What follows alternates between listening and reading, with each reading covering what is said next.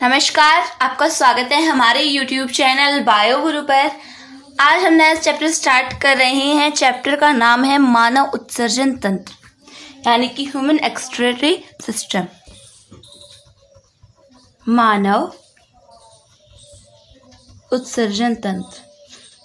इससे पहले हम पाचन तंत्र, श्वसन तंत्र और सर्कुलेटरी सिस्टम यानी कि परिसंचरण तंत्र के बारे में पढ़ चुके हैं। यहाँ हम पढ़ेंगे मानव उत्सर्जन तंत्र, यानी कि शरीर में जो अपशिष्ट पदार्थ होते हैं उनका उत्सर्जन किया जाता है उत्सर्जन तंत्र के द्वारा। लेकिन उससे पहले हमें ये बात जाननी है कि ये उत्सर्जन तंत्र हमारे शरीर में क्या करता है। जैसे ये है हमारी कोई सेल, हमारी बॉडी की हर एक सेल में हर टाइम यानी कि फॉरएवर 36 प्रकार की केमिकल रिएक्शन हमेशा चलते रहते हैं। कितने प्रकार के? 36 प्रकार के केमिकल रिएक्शन हमेशा चलते रहते हैं। जैसे वो कुछ भी हो सकते हैं। मान लीजिए ए और बी दोनों रिएजेंट मिलके क्या बना लें, सी बना लें, या फिर एक्स से वाई और जेड बन जाएं। तो इस तरीके से 36 प्रकार के केमिकल रिएक्शंस चलते रहते हैं हमेशा हमारे शरीर में। इन रिएक्शंस को हम कहते हैं metabolism reaction. Metabolic reaction.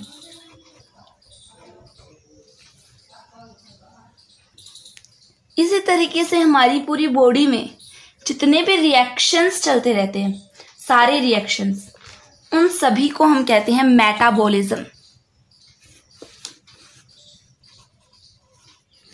Metabolism यानी कि metabolic reaction plus metabolic reaction plus metabolic reaction.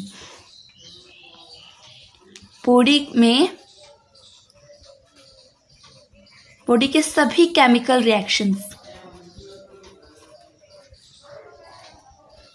Metabolism कहलाते हैं। और जो एक रिएक्शन हो रही है उसे हम कहेंगे metabolic reaction.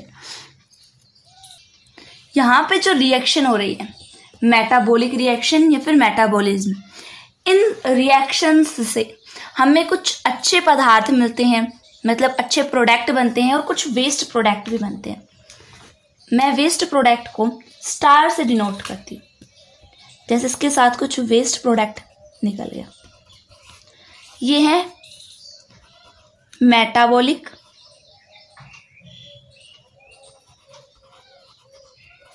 Waste. Metabolic waste किसे कहेंगे? मेटाबॉलिक रिएक्शन से। मेटाबॉलिक रिएक्शन से जो अपशिष्ट पदार्थ निकलता है, जो खराब पदार्थ निकलता है, उसे हम कहेंगे metabolic waste. Metabolic waste produced due to metabolic reaction. समझ में आया होगा? मेटाबॉलिक वेस्ट मेटाबॉलिक रिएक्शन से मिलता है, मतलब ये अपशिष्ट पदार्थ उससे निकलता है। मेटाबॉलिक वेस्ट कैसे होते हैं, कौन कौन से हैं? देखिए, जैसे CO2, नाइट्रोजनस वेस्ट,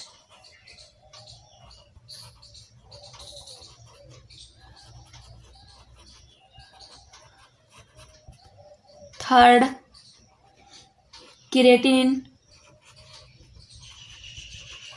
देखिए, आपको पता है CO2 कैसे रिलीज होती है?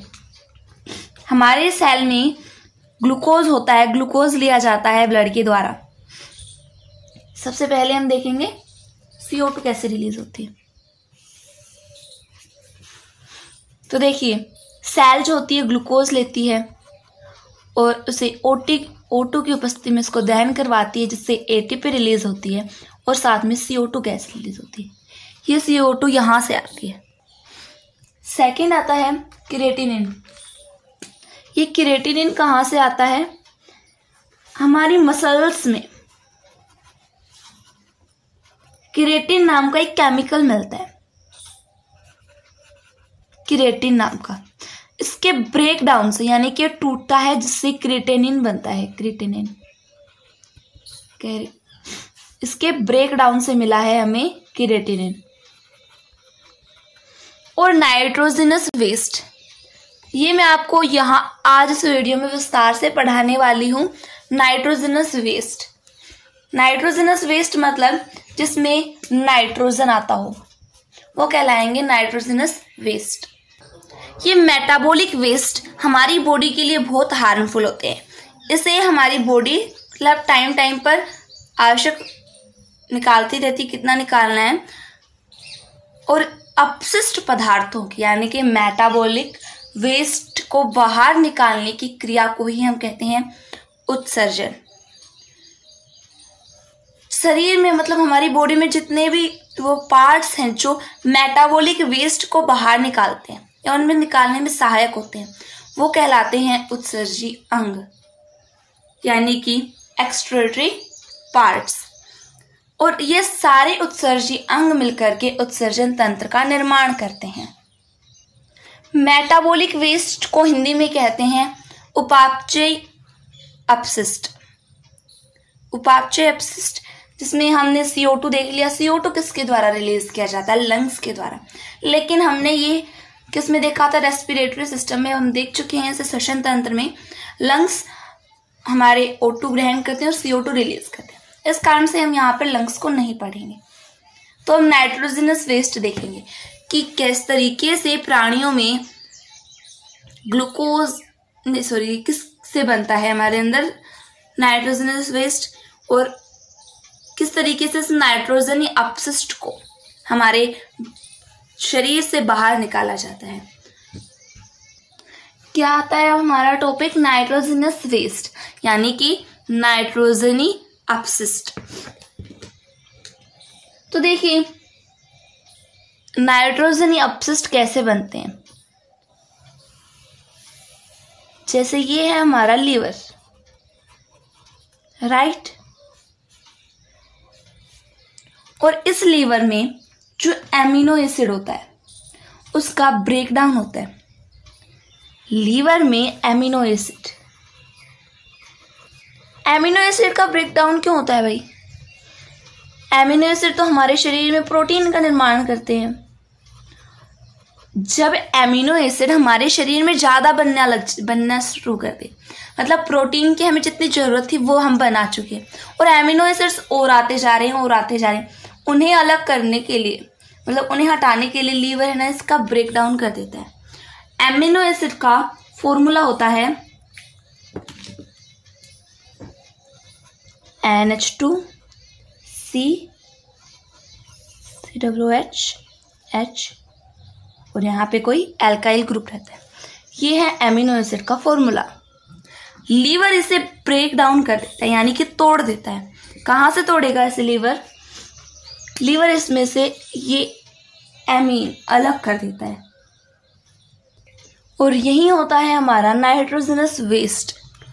और जो बाकी का बचा हुआ एमिनो एसिड का पार्ट है, लीवर क्या करेगा? इसे ग्लूकोज में बदल देता है। बहुत आश्चर्य की बात है कि एमिनो एसिड लीवर क्या कर रहा है? एमिनो एसिड से नाइट्रोजनस वेस्ट अलग कर रहा है और बाकी का जो प्रोडक्ट बन रहा है उससे ग्लूकोज में बदल रहा है। ये हम पीछे पढ़ चुके हैं।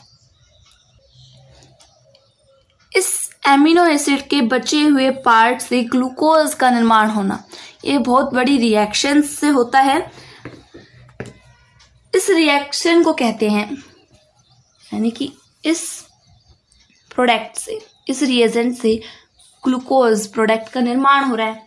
तो इसे हम क्या कहेंगे? इस प्रोसेस को हम कहेंगे ग्लूकोनियोजेनेसिस।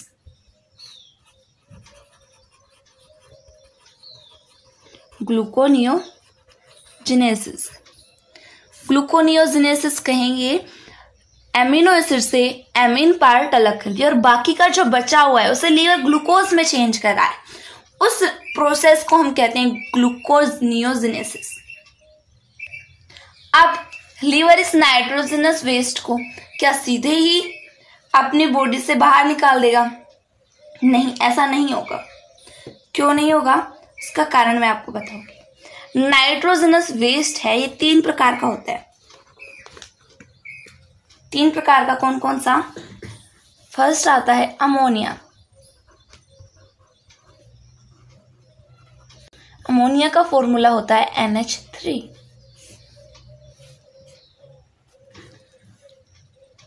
जो अमोनिया होता है, देखिए हमारे पास एमीन है, अगर हम इसमें एक हाइड्रोजन और अटैच करवा दें H2O की सहायता से तो हमारे पास एमीन बन जाएगा। इजीली एमीन बन चुका है, सॉरी एमिनो बन चुका है। तो जो एमिनो होगा हम इसे रिलीज नहीं कर सकते क्योंकि बहुत ज्यादा विषैला होता है, highly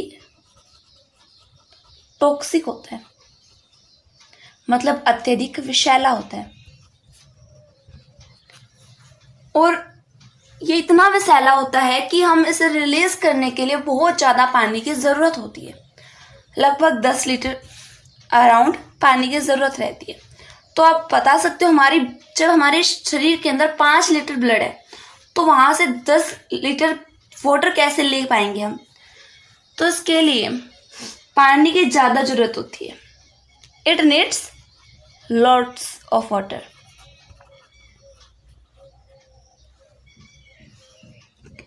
lots of water for its removal के लिए, यानी कि हमें हमारे शरीर से एमिनो निकालने के लिए यानी रिमूव करने के लिए बहुत ज़्यादा पानी की ज़रूरत होती है, क्योंकि ये बहुत ज़्यादा टॉक्सिक होता है, हाईली टॉक्सिक होता है, अत्यधिक विषैला पदार्थ है। तो इस कारण से हम ह्यूमन इस अमोनिया को रिलीज नहीं कर पाएंगे, क्योंकि हम पीते लगभग 7-8 लीटर पानी है, हमारी ब्लड में कुछ जो ब्लड में जो वाटर है उसे निकाल के 10 लीटर रोज कहाँ से रिलीज करेंगे? इस कारण से हम अमोनिया रिलीज नहीं करते। तो फिर ये अमोनिया नहीं बनेगा। यहाँ पर जो हमारा लीवर है ये एनर्जी वेस्ट करेगा और आगे इस प्रोसेस को ले जाएगा, इस NH2 को यूरिया साइकिल में, और इससे बनाएगा ये यूरिया। यूरिया का फॉर्मूला किसी को आता है तो कमेंट बॉक्स में जरूर टाइप करें, मैं लास्ट में बताऊंगी यूरिया का फॉर्मूला।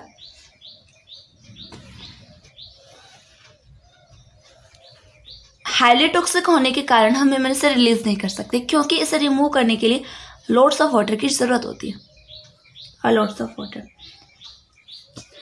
जो प्राणी अमोनिया को उत्सर्जित करते हैं वो अमोनियोटैलिक कहलाते हैं। एमिनोटैलिक क्या कहलाते हैं? एमिनोटैलिक, एमोनोटैलिक।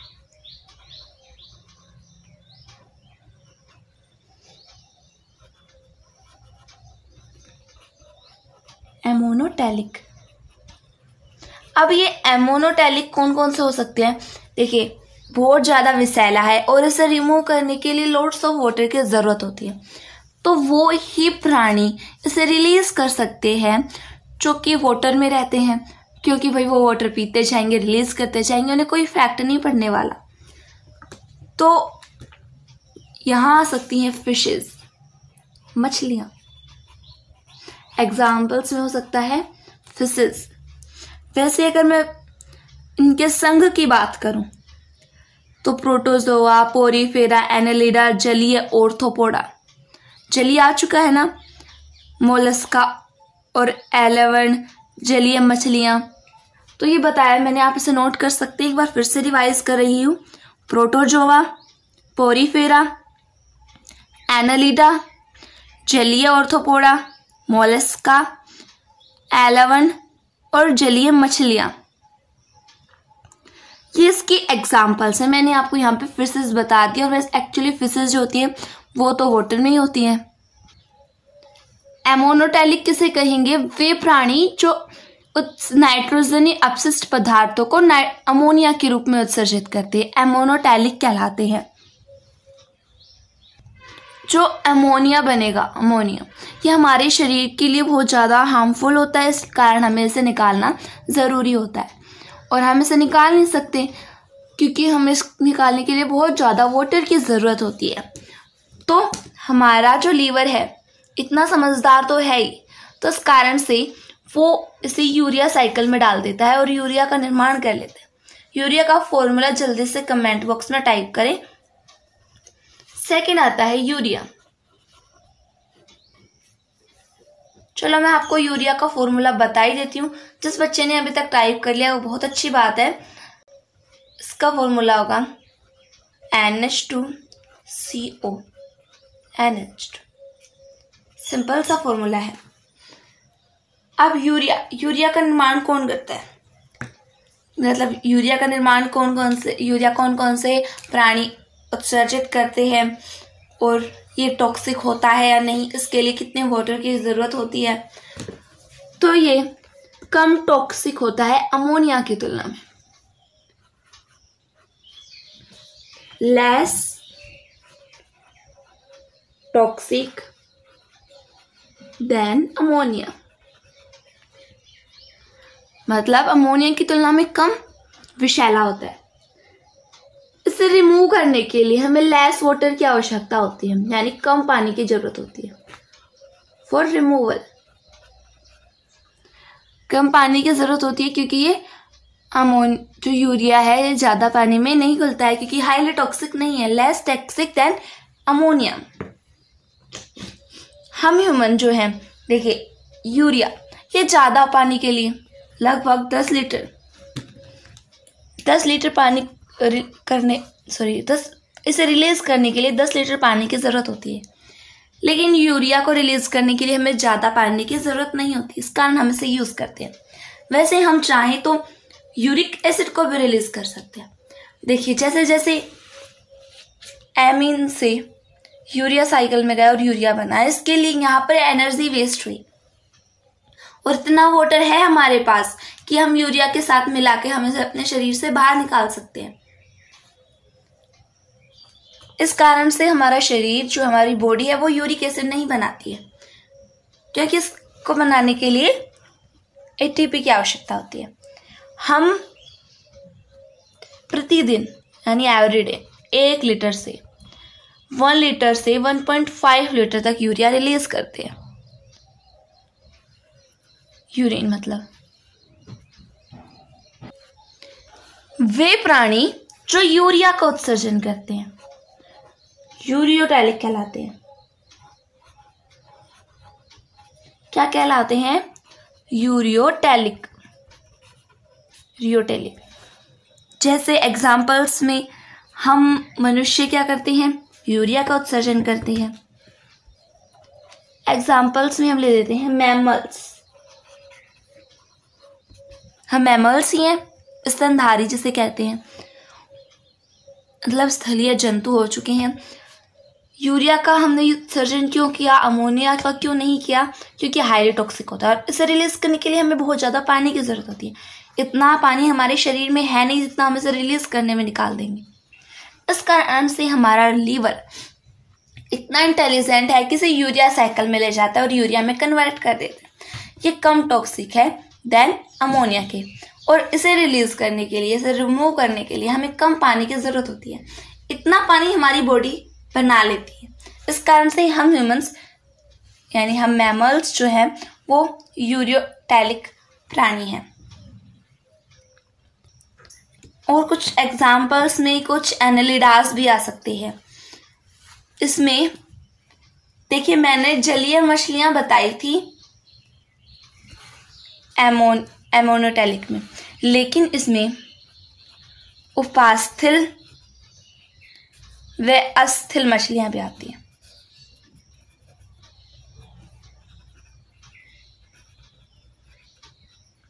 जलीय मछलियां तो एमिनोटैलिक का निर्माण कर रही हैं, लेकिन उपास्थल और अस्थिल मछलियां यूरिया का निर्माण करती हैं, मतलब अपने शरीर से यूरिया रिलीज करती हैं। कुछ उभयचर जंतु और हमारे मैमल्स।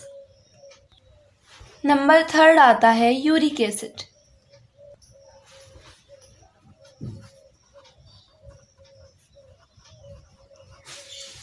देखिए जो यूरिक एसिड होगा ये सबसे कम विषैला होगा, मतलब कि लीस्ट टॉक्सिक होगा,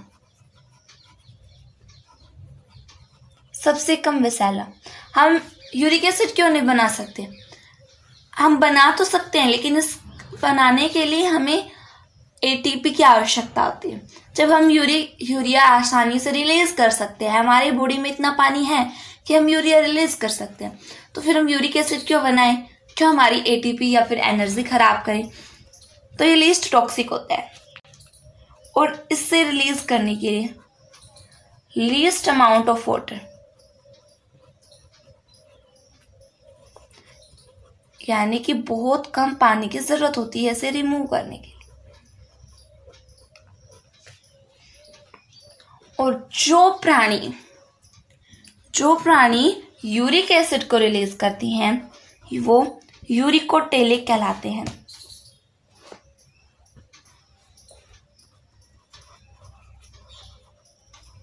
यूरिकोटेलिक एनिमल्स। जो यूरिक एसिड का निर्माण मतलब यूरिक एसिड को अपने शरीर के से बाहर निकालते हैं अपशिष्ट पदार्थों के रूप में, वो कहलाते हैं यूरिकोटेलिक एनिमल्स। यूरिकोटेलिक्स कौन कर सकता है? जैसे कि हमारे बर्ड्स हो गए और रेप्टाइल्स हो गए, यानी कि सरीसृप,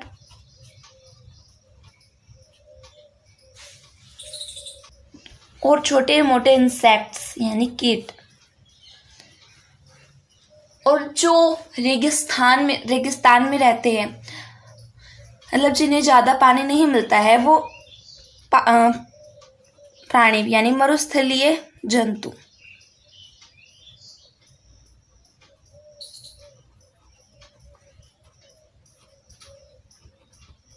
यूरिक एसिड को रिलीज करते हैं। तो ये हमने देखा नाइट्रोजन या अपशिष्ट पदार्थों को किस तरीके से रिलीज किया जाता है, 3 तरीके से, अमोनिया, यूरिया और यूरिक एसिड। लेकिन हम ह्यूमंस ओनली यूरिया रिलीज करते हैं। अब क्यों करते हैं आपको मैंने बता चुका है। अमोनिया जो है हाईली टॉक्सिक है और इसे रिलीज करने के लिए हमें ज्यादा अमाउंट ऑफ वाटर की जरूरत होती है। इस कारण हम अमोनिया रिलीज नहीं कर सकते। यूरिक एसिड क्यों नहीं कर सकते? वैसे ये लीस्ट टॉक्सिक है और कम अमाउंट में, लेकिन कम अमाउंट ऑफ वाटर में, यानी कि पानी की कम मात्रा में ये रिलीज किया जा सकता है।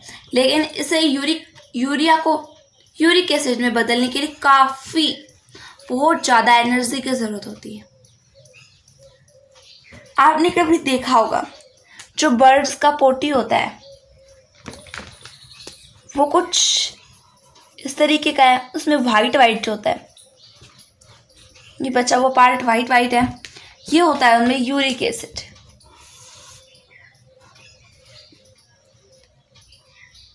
बर्ड्स की पोटी में जो व्हाइट होता है वो होता है यूरिक एसिड। तो आप देख सकते हैं कि वो कितना पेस्ट होता है। इन बर्ड्स का यूराइन कैसा होता है? पेस्ट होता है। तो आशा करती हूँ कि आपको ये समझ में आया होगा। धन्यवाद।